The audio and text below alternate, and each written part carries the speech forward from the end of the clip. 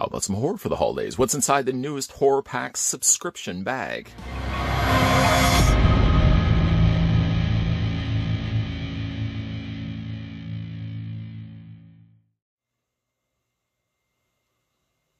Now, if you were to ask me, I think what better of a gift for that horror fan out there is a subscription to Horror Pack, where not only at Christmas time, but for the rest of the year, that special somebody in your life, and it might even just be you yourself, could get horror titles delivered to your door for every single month. You can get either DVDs, you can get Blu-rays, or you can get both. Why not? The newest has arrived, and even though technically I think it falls within the November subscription, I think by the time we do eventually get the December one, it will be past Christmas. So I'd like to consider this a present gifted to me from the folks over at Horror Pack. We're going to go ahead and get this opened up, check out the contents, and dang nabbit, I think we're going to have some fun as well. Let's go ahead and get this opened up. For this, I'm going to use, of course, my trusty knife, in this case, Old Red. We're going to go ahead and cut the bag on the front, the very top, I should say. Open it up just enough to see the edges of the titles, but not know the actual names of the movies just yet. I'm going to put it down, just like that, and I'm going to walk away. No, actually, I'm going to stay here. We're going to pull out one title at a time. We're going to look at it, talk about it, have a little bit of fun if you've seen the movie. Also, let me know down below in the comments section if it actually is a good film or not. Pulling the first title out, we have a movie called Dead Ant. Dead Ant. It says Spinal Tap meets Tremors, and apparently stars Tom Arnold, Rhys Coiro, Jake Busey, Leisha Haley, Sydney Sweeney, and Sean Astin. It has something to do with, obviously, big, giant ants. And if Tom Arnold is sort of the star of the movie, you know where we're going with the quality of picture we're about to be seeing here. It says, when the 80s one-hit wonder glam metal band Sonic Grave embarks on a road trip to Coachella in the hopes of a comeback, their Poyote trip pit stop in Joshua Tree incites a grisly attack, and they must rock themselves out of harm's way. Ooh, quality right there. For special features, it does have Side Boob music video, okay, by Sonic Grave pre-stage, Firecracker Big Hug, Sonic Grave Jam Session, Building Nocella, Pager Stunt versus Movie, Tom Arnold Bloody Stomp, Sean Goes Bowling, and Pitching a Tent. This was released, if I can find it. I don't see it anywhere. Oh, 2019. It's right down in the bottom corner. I couldn't see for looking. The runtime for this is 86 minutes. 86 minutes of either good quality film, needs a little extra salt, or it's probably going to be an absolute stinker. I don't even know yet. The next one we're going to be pulling out is The Conjuring, a classic. Now, I do have The Conjuring, but I don't know if I actually have it with this lenticular cover. You can see as I tilt it slightly to the side, to the side, to the side, to the side. It has the person clapping in the background. Certified fresh, Rotten Tomatoes.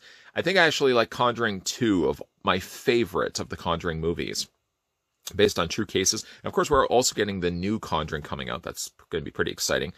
Based on true events, The Conjuring tells the thrilling story of ghost hunters, Lorraine and Ed Warren, played by Vera Farmiga, and Patrick Wilson, who is one of my favorite actors, who help a family terrorized by an evil spirit in their mysterious farmhouse. Interesting.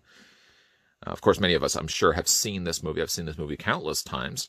The release date on it, it's 112 minutes, down below there. And the release date's not that long ago, really. I don't see it. Again, I can't see for looking. It's probably staring right at me, right at this moment. And again, I can't see it at all. Somebody will tell me. I'm sure somebody will tell me down below when this movie was released. But Conjuring, that's not bad at all. And of course, we have two other titles inside. Let's see if we set the bar pretty high. I can't say we set it pretty high with Dead Ants, although I'm just speculating. Could actually be a real Oscar-winning performance. But we have Bloodline, Terror Has Awakened. This is the Horror Pack Limited Edition Blu-ray. Very interesting cover, the way they've got that. I don't know if that is... I don't think that... Is that a clock, or is that just an amulet? Anyways, on the back here, it says, seminary student Brett Ethos falls away from the church and faith, only to find that his bloodline is sought by real evil. On a trip with friends and an old flame, he goes to explore a cabin shrouded in mystery. Well, we already know. That's not going to go and end well.